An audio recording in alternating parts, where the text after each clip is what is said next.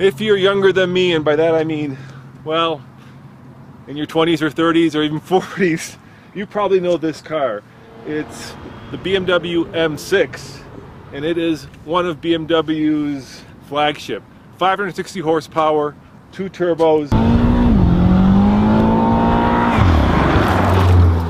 and more electronics than the space shuttle. At least that's how it feels driving it. But come with me. Over here, this car may look familiar to you. This is one of the first M6s that was brought to America. This is a 1988 BMW M6, and they may look alike, but technologically they're worlds apart. And if you follow me over here, this is even cooler. This is the European BMW M6, 1984, the very first one that started this whole generation of cars. And coming up next on the Fast Lane Car, we're going to learn about all 3 cars by talking with the owners.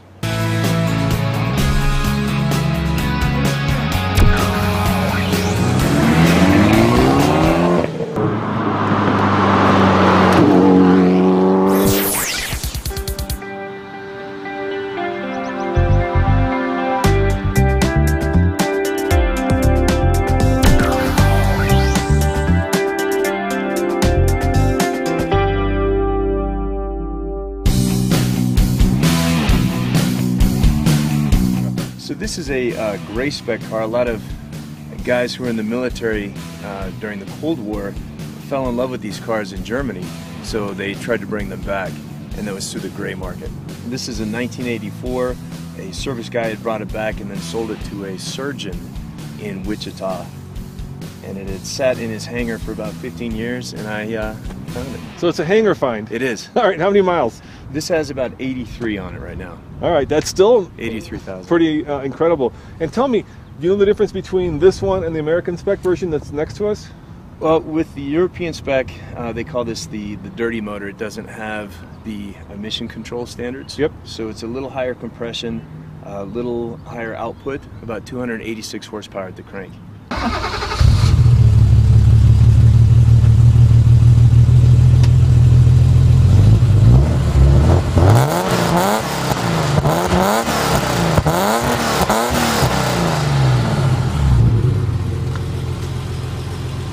And is that what you wanted? I mean, did you specifically go look for that one, or did this one just kind of fall in your lap? I did. This is, I think of them as sisters. The black car is the well-heeled, very polite sister, and this is kind of the, the bulkier, more brutish sister.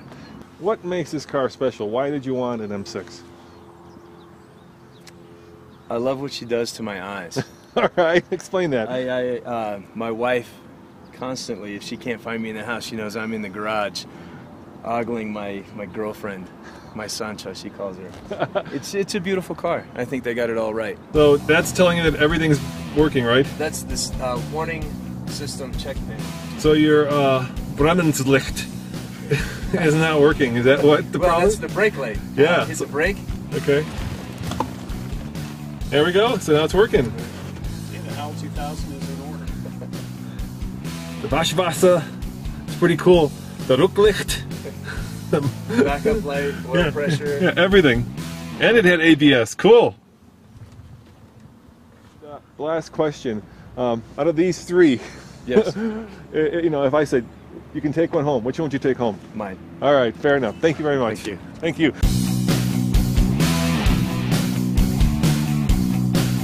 So I was on the hunt for this particular year, 1988. It took me about 4 or 5 years to find one that was low mileage. You know, one of the few color combinations that I wanted. Looked across the U.S. and it actually turned up right under my nose here in Denver. So I really feel fortunate to found it. All right, what's so special about the M6? Why did you want this car? Well, the M6, I think what really drew me, first it was just the design of the car, the E24 6 Series, the classic coupe styling, the shark nose profile of the front. And you take that, and the ultimate iteration of that was the M package in that first generation. So that brings the high-performance engine, the M-Tech suspension, and all of those sort of nuances that the M division put into these cars. So to me, this is kind of the pinnacle of the E24 6 Series. And how many horsepower? Or, that one over there has 560. How about this one? Yeah, maybe half of that. So I'm factory rated 256 horsepower. It's an inline 6 24 valve that in its day was considered an overwhelming amount of horsepower, not so much by today's standards.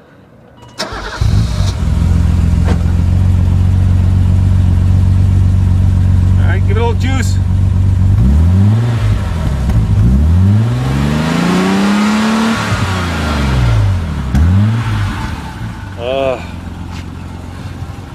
All right, I got bad news for you. Your friend's is a little bit more raspy. The German version. Mine's more authentic to the OEM spirit. Yes, yes. So more original, more raspy. Yeah, both are good. You said low miles. How many you got on there? The car just turned over 50,000 miles. That is low. When I got it 5 years ago, it had 43,000. And obviously you've driven a lot of cars. What's special about this when you drive it? Tell me about the driving dynamics. I think one of the reasons I'm attracted to the cars of this era is they have a lot of the great mechanical performance. You can really feel the car when you're driving it. It doesn't have that sort of synthetic computerized feeling to the suspension and the steering. You know you're driving this cars, and that's part of the personality and the appeal. All right, this is an identical interior to the German one. It doesn't have the radio that gives you that weather band that the German car had. And of course, it has the same monitor, except in English this time, so you can see brake light right there. And how about speed-wise?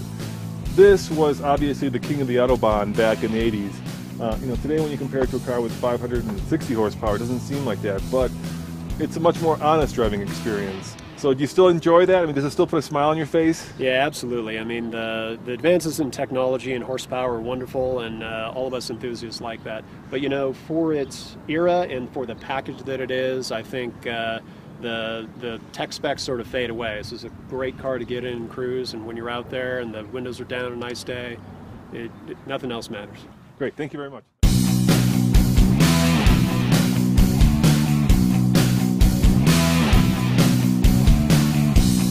That is an impressive toolkit. What did you say? Everybody should what? Everybody should be able to fix one of these fine cars, the tools they have lying around on the side of the road. Yeah, even a 20-year-old fuel-injected, M-powered engine probably needs a bit more tools. Not that a vintage car would ever have an issue.